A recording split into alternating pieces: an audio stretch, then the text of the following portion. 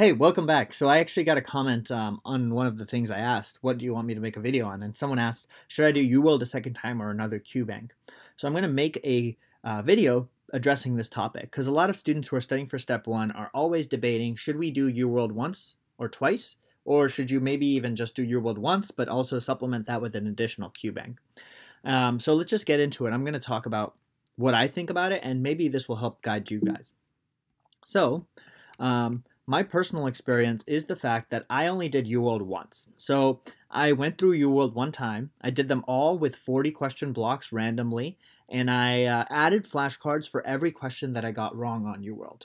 So the good part is, as I mentioned, I added a bunch of flashcards, so I was able to remember the questions I got wrong on UWorld. But I also did Amboss. And I did about 1,000 questions during dedicated with Amboss. But the reason Amboss was different was because Amboss I did untimed. I did it right away. I did it in the format where you do a question and you find out the answer right away. And I also did it with like a very little pressure. Like I would be doing Amboss questions in the car. If we're driving somewhere, I would be doing Amboss questions when I woke up. Maybe I'm eating breakfast and I don't really feel like going hard on flashcards. And so I was doing Amboss just kind of sprinkled throughout studying, but with much less pressure. And the whole point of that was to kind of like at least passively be studying without the without the load that comes with the timing and intensity of UWorld questions. I had also done Kaplan. I did about 800 questions of Kaplan before I started dedicated. This was during my first 2 years of preclinical. And then I did about 200 during dedicated. And the reason for that is because I did not like Kaplan as much as I enjoyed Amboss. So I ended up doing many more Amboss. And then the other caveat that's important to know is I never repeated UWorld again at all. So everything you're about to hear from me is data that I've collected from other students who have done UWorld twice, or even just friends who have told me what they've gotten out of doing UWorld twice and the pros and cons. So the way that we'll approach this is I'm going to go over the pros and cons of doing UWorld twice, and then I'm going to go over the pros and cons of doing UWorld once and then adding on a secondary QBank. And then I'll end by actually giving you what I personally think you should do, and then obviously discuss my limitations. Much like a scientific paper, my presentation will be organized much like a scientific paper. So here are the pros and cons of doing UWorld twice, doing a second pass of UWorld. The pros are the fact that you will improve your timing. UWorld questions are very good because they are very similar to the real thing in terms of timing. So if you are ahead of the game and if you always finish UWorld blocks with about 10 minutes left, you can bet your butt that you'll finish the real USMLE with about 10 minutes left. Because the questions on UWorld are either just as hard, if not harder and longer, than what I saw on the real USMLE. So the good part about you doing UWorld a second time is I think you'll get more used to the longer question styles and you'll improve your timing. And maybe then you'll be able to guarantee that when you walk in there on test day, you always finish sections with at least 5 to 10 minutes left, which I do recommend because that gives you a lot more freedom to go back and spend more time on the questions you need to spend time on.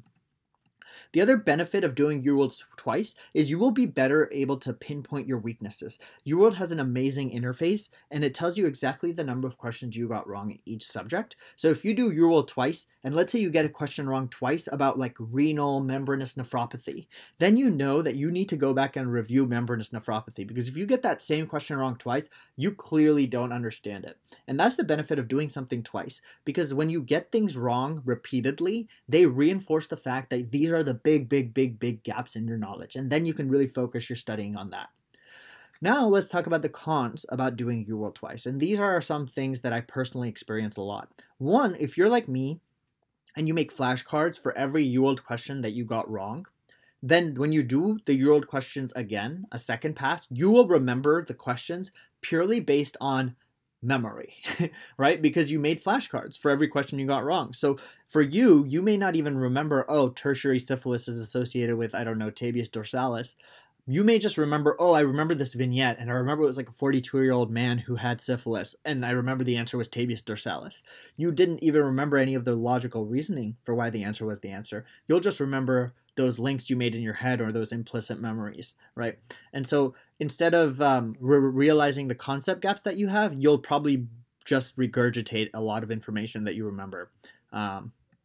As I mentioned, the second con is you'll learn more associations rather than reasoning. So you may see the same question twice and maybe you'll get it wrong. Maybe you'll get it right the second time, but you'll be getting it right purely based on the association. You're like, I remember this question and I remember I picked B, but I also remember why like that wasn't the right answer and the answer was D. But you may not actually understand the reasoning as to why the answer was B, why the answer was D as opposed to B, right? You may just remember the association. And the third thing that's a con is you will be preventing yourself from seeing the different ways a question can be asked. Anyone who's taken step 1 will tell you there's 80 different ways to ask that same question you saw in UWorld.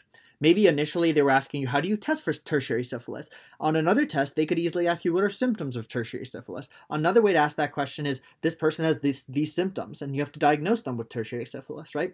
So there's so many permutations for how one question can be asked that if you do the same question bank again, you don't widen your perspective. You instead keep the perspective exactly the same. And now you're like focused on all these like small, minute details. When in reality, you should start realizing like this question can be asked multiple times in multiple different ways. And you should not get used to just being like, oh, I know this question, therefore I understand it. You should really get used to understanding what are the different ways this can be asked. And I think doing a second pass of UWorld, you would be robbing yourself of that opportunity. Now, let's actually talk about the pros and cons of doing a separate QBank. So let's say you finished UWorld once and you added on another QBank. Well, the pros here are exactly what I mentioned earlier. QBanks add more perspective to your life, right? The people who make UWorld are not the same people who make Amboss, who are not the same people that make Kaplan. So they will show you that this question can be asked in multiple different ways. For example, I remember multiple questions in Amboss and Kaplan that would hint on the same concepts that were tested on UWorld, but ask it in a completely different way. And the good part about that is that now I was like attacking questions from all the different angles. So on come test day, you know, like, oh, okay, this question's about tertiary syphilis, but it can also be asked in this way. It can be asked in this way. It can be asked in this way. It can be asked in this way, right? So you're more prepared for that.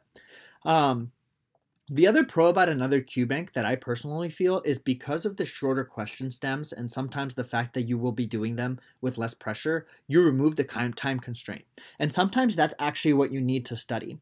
I don't know about you guys, but when I was studying for step 1, one of the biggest reasons I didn't do as well on UWorld blocks early on is because I felt so freaked out by the time pressure. I was like, I gotta go, go, go, go, go.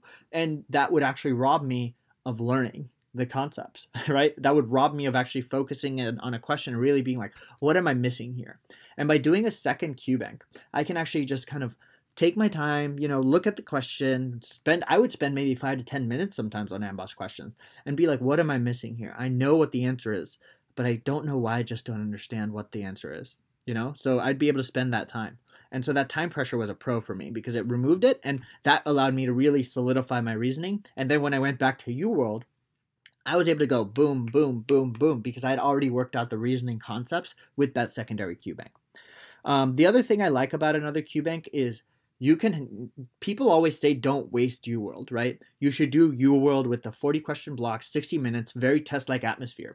So it's very hard to do UWorld with the instant feedback format. You can do it, but I would just say that it might be a waste because those are very good test-like questions that you should be doing under a test-like environment. But if you do another QBank, you know that that's not like the cream of the crop. You know that's not the gold standard, but you do know it's pretty good. So you can do that second QBank with less time pressure, as I mentioned earlier, but you can also do it in the format where the moment you pick an answer, it gives you feedback. So let's say you pick the wrong answer. It tells you right away why your answer is wrong, and then you pick something else, right? And so that instant feedback is actually really good for learning. It's so good. You need to have feedback right away for learning, and that secondary QBank was what really helped me with that. And the last thing is you will be forced to understand the reasoning for questions, right? When you do a secondary QBank, you're going to be asked questions from all the different angles. And because you'll never be asked the same question twice because it's an entirely different QBank, you'll be forced to understand the reasoning as opposed to memorizing associations, which is what I think you would get if you did UWorld twice. And again, I'm speaking purely based on experience because I do have friends that have done UWorld twice. And I myself did a couple UWorld questions that I gotten wrong once. And I knew the answer right away, but that was purely because I knew what the question was and I knew I'd gotten it wrong before, right? I didn't actually fill in my gaps. So what are the cons of doing another QBank? The cons of another QBank is that your timing for test day may be off. Because more often than not, Amboss, Kaplan, whatever it is, those questions tend to sometimes be a bit shorter and sometimes also take less amount of time to answer because they may not be easier, but they just takes less time to understand. And, you know, it just tended to be that whenever I did Kaplan or Amboss questions, I would just not be as crunched for time. So you should not do another QBank in hopes that it'll help solidify your testing times taking strategy. The times taking strategy should be done purely through UWorld because I think that's a really good method. The second con is sometimes these other QBanks can confuse you a bit. And if you don't spend the time to understand the nuances, then you may end up getting confused. Like, for example, Amboss may ask you a question about tertiary syphilis, and that question may have a completely different answer than the tertiary syphilis question that you got asked on UWorld. But the reason for that is because Amboss may be asking it from another angle. And if you don't spend time to understand that angle, you may just be like, why is it sometimes this answer and sometimes this answer? I'm just confused, right? So you really do need to take that time to understand the nuances, because that's where those like really small points come in, and that's what ends up separating like 240 from a 250 from a 260. And sometimes I'd say secondary QBanks may not be as high yield, but again, as I said, if you're aiming for a 250 plus, I think you need to start getting used to the fact that aside from the high yield, you also need to know the minutia. You need to know how else can this question be asked. You need to know the lower yield stuff for sure. So with all that being said, here's my conclusion. I personally never did a second pass, and I'm kind of happy about it because, as I mentioned, I think a second pass reinforces regurgitation as opposed to conceptual understanding and seeing the different ways one question can be asked. So I personally would favor another QBank over a second pass of UWorld. But again, there are limitations to my conclusion, and the limitations are I never did a second pass, so I personally don't really know if maybe I would have benefited from it. Based on myself and the knowledge that I have of Anki and flashcards and the way brain learns, I personally don't think it would be useful, but I personally haven't gone through it, so just take that for what it's worth. Ideal case scenario, you should just do both. Try to do a second pass and another QBank, but you know, life's not that perfect, so I'm pretty sure no one has time for that. But if you do, I try to do both. So with that, I'll end the video here. Please let me know if you have any other questions, and I'll see you in the next video. Like, comment, share, subscribe, and thank you for watching. Peace!